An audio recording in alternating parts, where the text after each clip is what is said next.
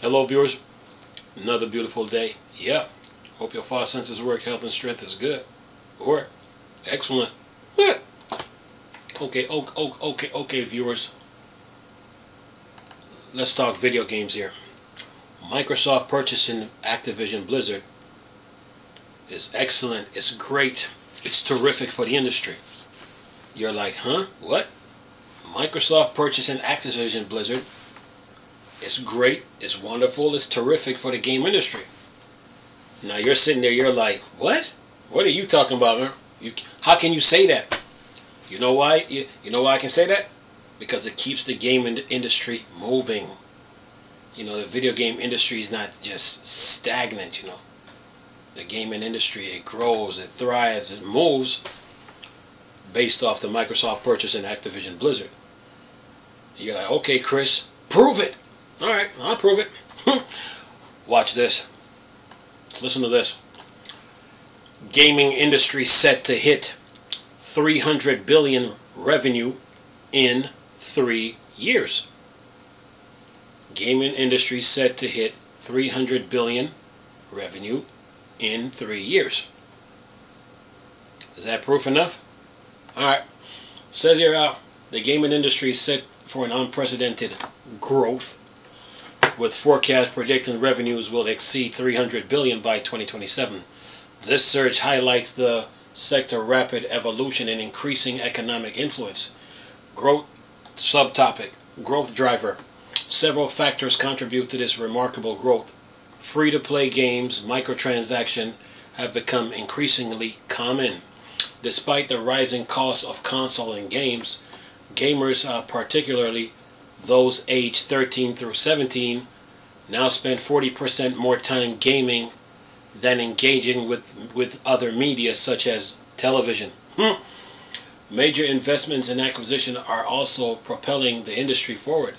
For instance, Microsoft acquisition of Activision Blizzard has sparked significant advancement across various gaming sectors, including esport and mobile gaming. See, Microsoft purchasing purchasing Activision Blizzard is really good for the industry. Xbox is not doomed, so to speak. Game Pass is not the problem. Okay, it's another subtopic. The impact of technology and new releases. Advancement in technology play a crucial role in the growth. Upcoming high-profile game releases such as GTA 6 are expected to generate substantial revenue.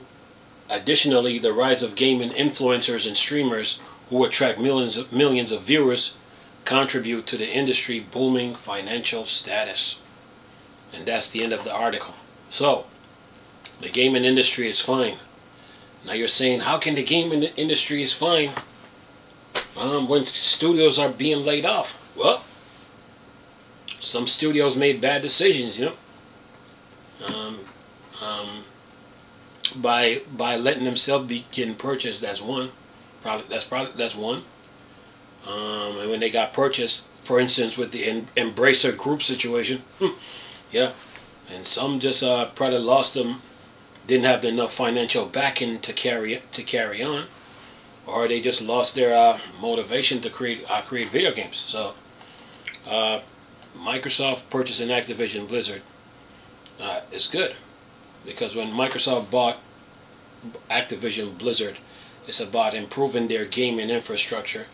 When Sony bought Bungie and all those other studios, it was about improving their gaming infrastructure. And then when Nintendo buys studios, it's about improving their gaming infrastructure. So it keeps the industry growing. Now, the article talks about GTA 6. Now, if you add up all the views for GTA 6, it's probably up in the 200 million plus. So that game is going to do financially well when it comes out. Okay, on consoles and even and PCs. So yeah, this article talks about influencers and streamers. Well, that is true. Streamers and influencers help push the gaming industry too. by playing certain games, and the games they grow after that. Matter of fact, take who could I use as a good streamer here? Take take Ninja, who plays Fortnite. You know, he helps the gaming industry grow too. Like when they were playing out when Valorant first came out. I never heard of the game until I saw them play it. I was just messing with YouTube one day and I came across it. And then there's this game now called Chained Together. A lot of people are playing that game because they saw Ninja played it. So, and influencers and streamers, they do participate in the gaming industry. Esport, that's a part of it too. Mobile gaming, that's also a part of it. People play games on their phones. So the mobile gaming makes a lot of money. Who else? These portable PCs too. These portable PCs, like the Steam Deck, ANEO, 1X, GPD, OXO, Odin, Orange Pi, Logitech, MSI Claw, Asus ROG, Lenovo Legion Go GP10. They all contribute to it. So the gaming industry is growing. Even though you see some studios got bought, and Microsoft buying Activision Blizzard, that was about making the gaming industry keep moving.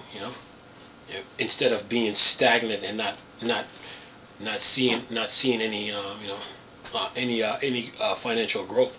It's like they say, sales ain't the end all. Sales ain't the end all be all to video games. And then there is the storefronts like Steam, Epic, GOG, Games Planet, Green Man Gaming, Gaming Billet, Epic Game Store. They all contribute to this whole gaming ecosystem, man. So the gaming industry is moving, man. Studios are behind the scene working on games that we don't know about, that are in development. So the gaming industry is moving moving forward. Xbox is not doomed, or Game Pass is not the problem, man. The gaming industry's move is just Microsoft needed to shake up the game industry a little bit when they bought Activision Blizzard. They need something big needed to happen. Something big needed to happen. So, and that's what this $69 billion purchase of Activision Blizzard did. It shaked up the gaming industry, and it put questions on every developer's mind. Like, okay, what are we worth? We've been okay. There's studios that's been in the gaming industry for years, but they're not. I mean, some of them haven't made the next jump to the next step yet. So they probably was asking themselves like, okay, what are we worth? What are we valued at? So Microsoft had to shake up the industry a little bit, and let people wake up, and let them know that this is a business, So yeah, and the gaming industry is moving, So even though some live service games, didn't do so well, is because they didn't follow like for some live service game. Let's take the Avengers. If they would have followed the blueprint that DC Universe laid out, this DC Universe is still here, and people are still playing it. So if Crystal Dynamics would have followed the blueprint that WB Games with DC Universe laid out, the Avengers would be successful. Because we were at the time when the Avengers came up, we were in an open world gaming environment.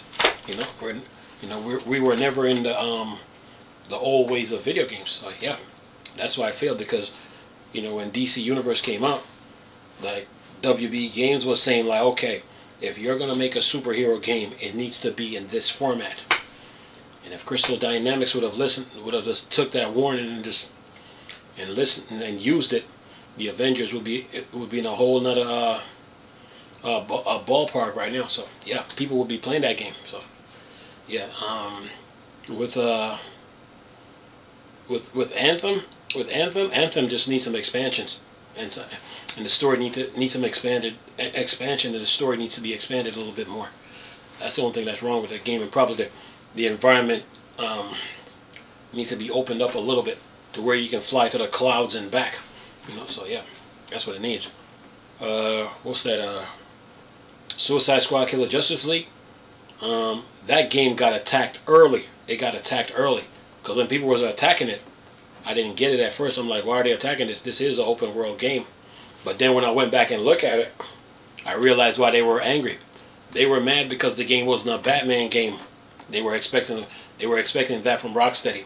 But then when the game come out, they try to change their tune, but they didn't change their tune. They kept the same energy that they did before. So yeah, and then Rocksteady came out, tried to blame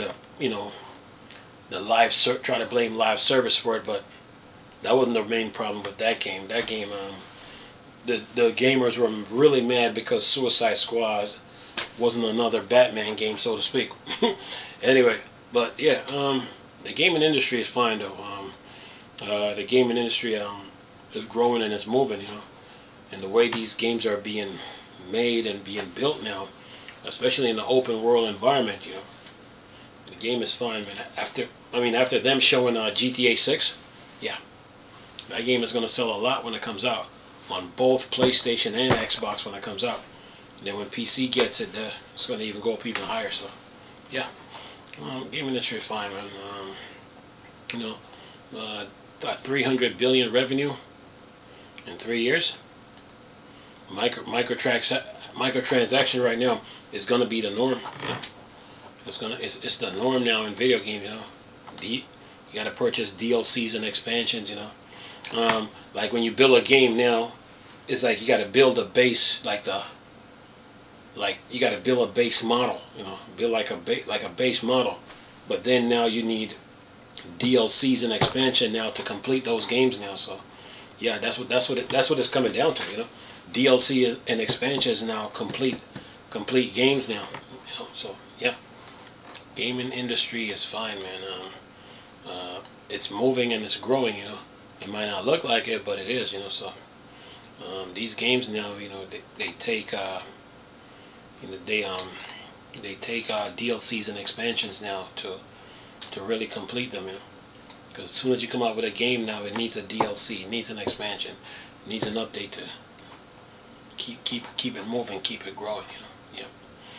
But yeah, man, kids 13 through 17 right now spend 40% more time gaming. I guess they're realizing now, why am I? It's like, okay, why are we? It's like they're saying, why are we sitting here watching TV? We could be doing something else. And that's where gaming comes in. So yeah, 13 through 17. Oh yeah, they're gaming, man. Matter of fact, they're gaming right now, whether on the PlayStation, Xbox, Nintendo, PC. They're playing something. Portable PCs. They're doing something, man. Laptop, desktop. They're gaming. Yeah. So gaming industry is growing, man. 300 billion in 3 years. That number might even go higher, So, yeah, with the way these games are getting now,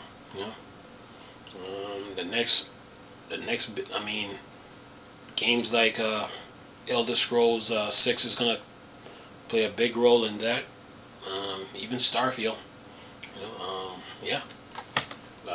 The next Red Dead Redemption is gonna make sure that happens. The next Batman game or next Spider-Man game that comes out, it's gonna push the envelope, man. So yeah, the gaming industry, it's fine, man. It's growing and it's moving. It's just that now you have DLC. You need DLCs and expansions, man, to complete games now.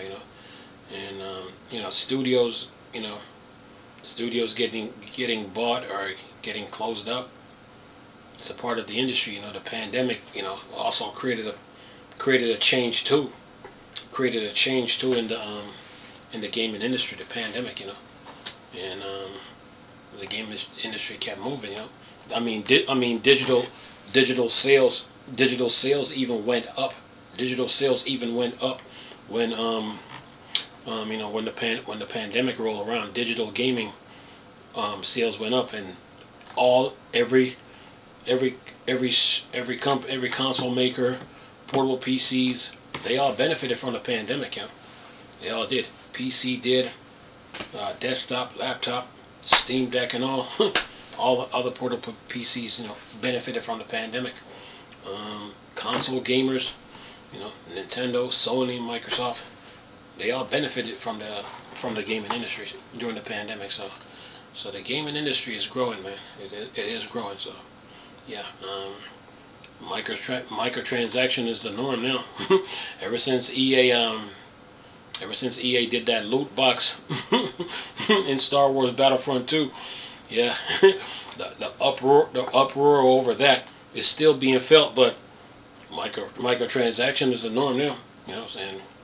These games now, you know, you need DLCs and expansions now to build them and to keep on. You know, I mean, Cyberpunk had a rough look. Cyberpunk came out, but CD Projekt Red didn't stop there. They kept pushing, and look at Cyberpunk now. So yeah, gaming industry is fine, man. You know, industry is moving. So 300 billion in 3 years. They might do it in 2. The way these games are getting built now. Yeah. Anyway, that's my thoughts on the whole thing, though. Hope you guys enjoyed the video, though. Nice talking to you people again. Chris, still Star Wars Star Trek. Board Dark Side. I'm gone. Peace.